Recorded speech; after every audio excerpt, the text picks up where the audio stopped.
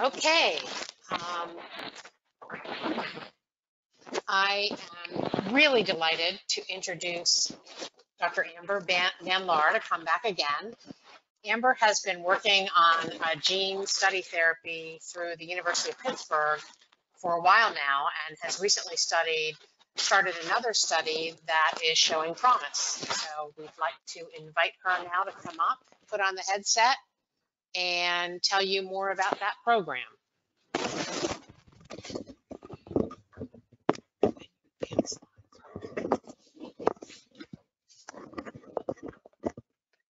Let's see. All right, hello everyone. I'm really excited to have a chance to talk to you today about a gene therapy study that I've been working on. I've had the opportunity for many years to work with patients and, as a movement disorder specialist. And, I think there was a point where I was very frustrated handing out lots of Cinemet and wanted to do something a little bit different. And I had an opportunity to do something very transformative with this study. So I hope you also think that today too. And I think it's also really important, and I probably don't need to point this out, but you're not alone. This is a very common disease. And I think that's part of what I think a lot of people are so frustrated for something that's so common. Why has it been so difficult to treat? I also want to give a special call out to all my young patients. I think they often get left aside in these discussions, and to keep in mind that about 4% of patients with Parkinson's are diagnosed before the age of 50. And, to keep in mind that this is not just an old person's disease. And I think the economic impacts of Parkinson's are often, felt in different ways by the patient. But when you start putting all of this information together, Parkinson's is more common than ALS, multiple sclerosis put together. And just to give you an idea of how big this problem is and how important it is that we continue to do research to start making a big difference on Parkinson's and how people are experiencing this. And so what we are doing, and what a lot of my work has been on for the past several years, is actually gene therapy for PD.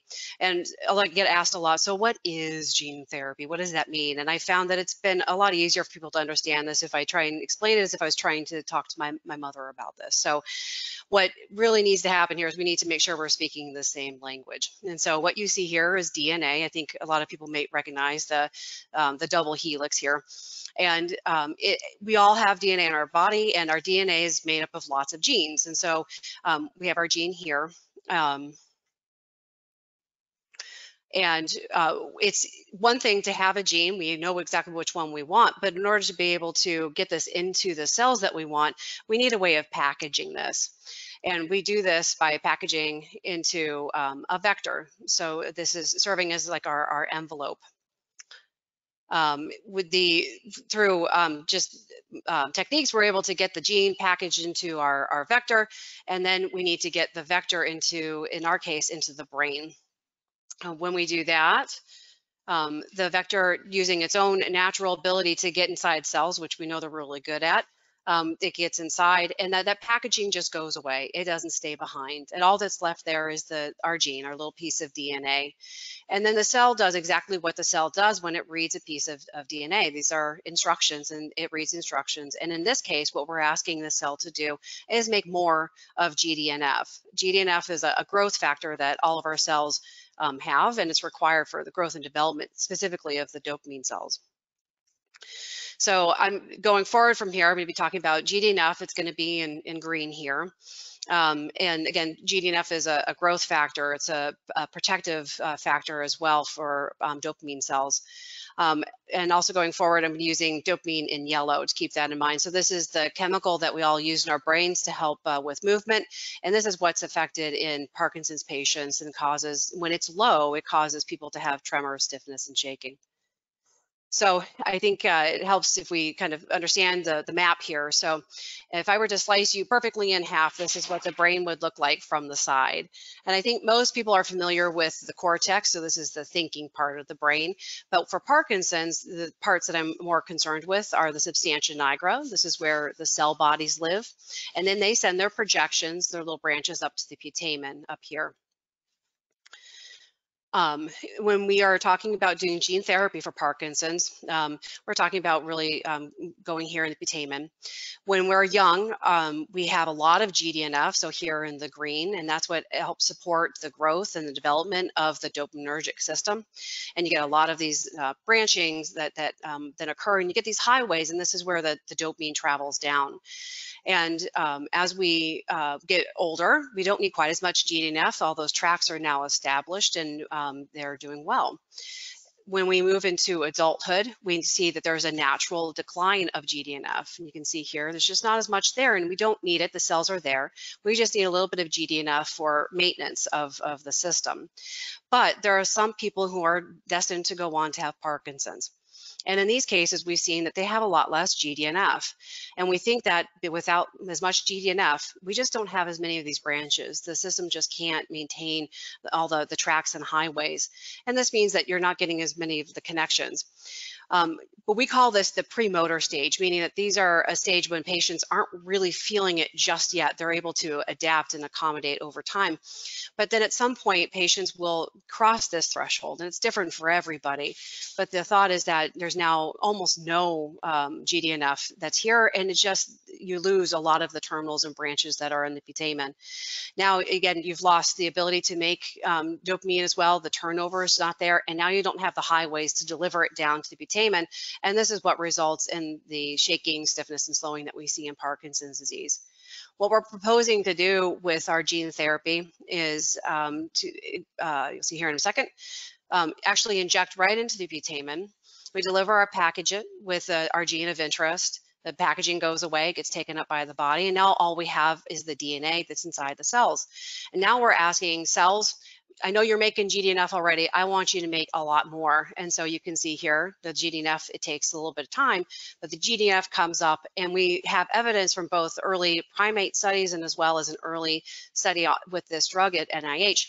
There's a lot of hints to suggest that this causes what few terminals and branches are still there, that this will actually cause them to grow back and what we call sprouting.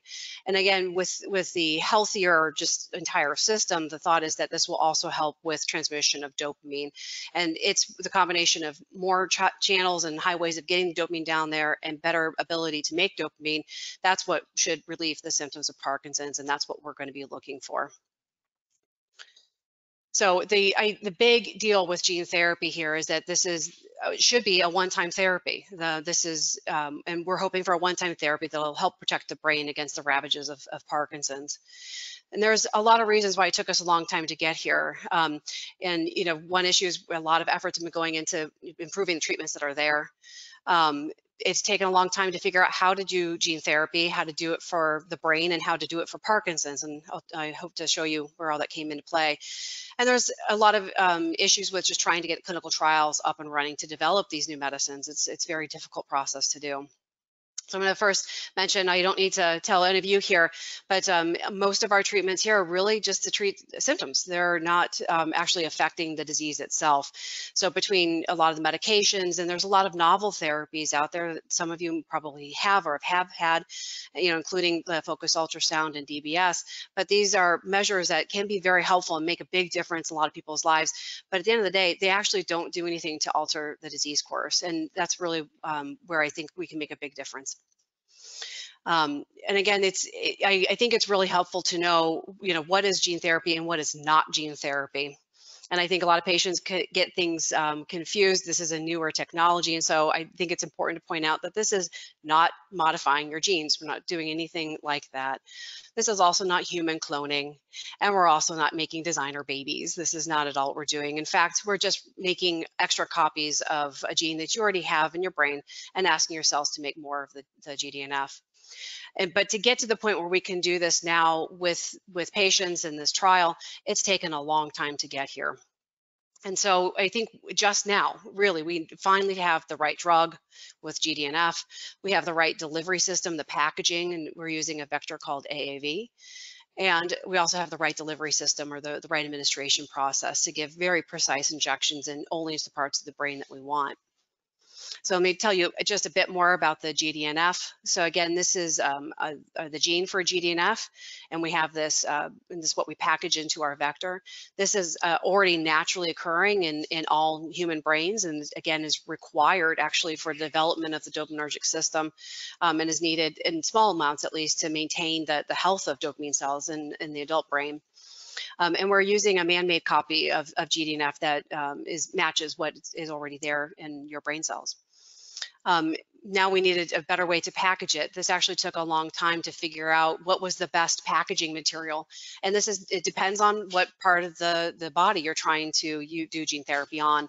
In this case, we found that AAV, and specifically AAV2, is perfect for getting into neurons and not all parts of the brain. And it stays really where we put it. It doesn't go all over the place. And then really the key thing here, and what we're trying to do with our company Brain Neurotherapy Bio, is really precisely injecting this into the brain. So we have our surgeries all done in the MRI. This is actually a picture of our now former neurosurgeon, Dr. Richardson, and doing actually a DBS surgery here in the MRI machine. So the patient is in here, and we can operate directly on the patient in the MRI suite. The benefit here is that we use MRI to guide our surgeries.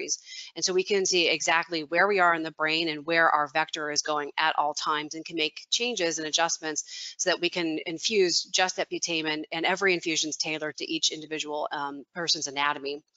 This is one-time surgery. There's no coming back for battery placement or replacement.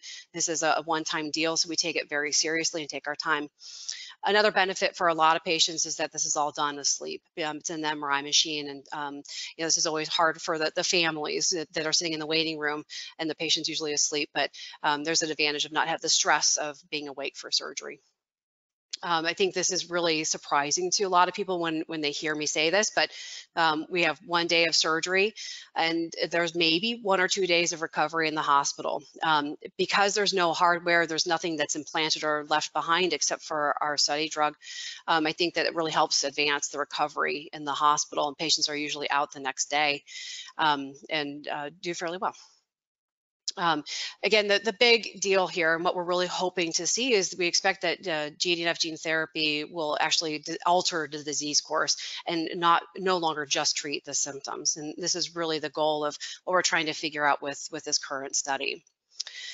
Just a little bit about our new company. So it's Brain Neurotherapy Bio. So this was founded by Dr. Chris Bankovich, who really pioneered the technology that you see here today. And really the focus is specifically on trying to do disease-modifying therapies for brain disorders. And again, I think I need to emphasize, it took decades to get to this point where we had all the right pieces in place, and we're just now finally there, and it's really exciting to have a chance to make this a reality for patients. One last thing on clinical trials. There's over 60% of patients with Parkinson's disease, and I'm sure the audience is probably no different here. Most 60% would say, yeah, I'll participate in research, but in reality, it's only about 10% of patients actually sign up for trials. And so, that actually really can slow things down for progress. And I just want to mention that this has already been looked at the NIH. There was an early phase 1 study that was started in 2013. And again, using all the same pieces that I discussed earlier, but in a lower dose and more advanced patients. And what we're trying to do now is retool this and use a higher dose, and looking in both earlier and later patients to see if one group benefits more than another. Right now, this study is open and recruiting at Ohio State and Columbus, Ohio. What you see here is an email. So it's the OSU Gene Therapy Research at osumc.edu. I'm sure we can get that email address to you if you would like to get more information, but you can feel free to reach out to them if you have any interest or want more information. Just a quick reminder what we're looking for. So we need someone that has Parkinson's disease and not something else. Looking at age ranges 35 to 75, and without severe problems with dyskinesias or depression. And DBS would be disqualifying as well. There's a lot more that goes into this, but these are usually the ones that people ask me the most. If you do find that you're interested and eligible for the study, it's a big study and it's very intensive. This is a one-time surgery, but it does require a commitment to about 5 years of visits coming in to see our study neurologists. We're trying to make some of this virtual and to response to the COVID, but it's still very intense. But this does involve a lot of close neurologic monitoring and the ability to give back to the research community in a way that only you can.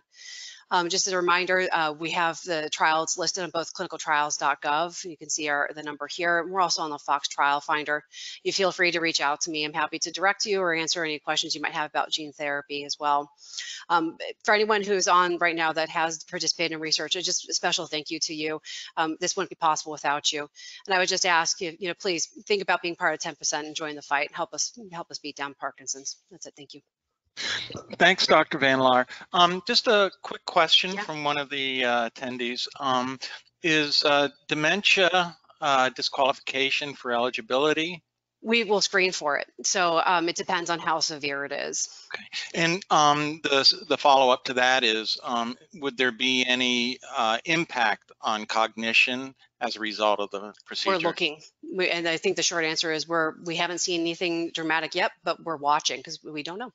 This is all an experiment. Great, thank you. All right. Thank you. Thanks so much.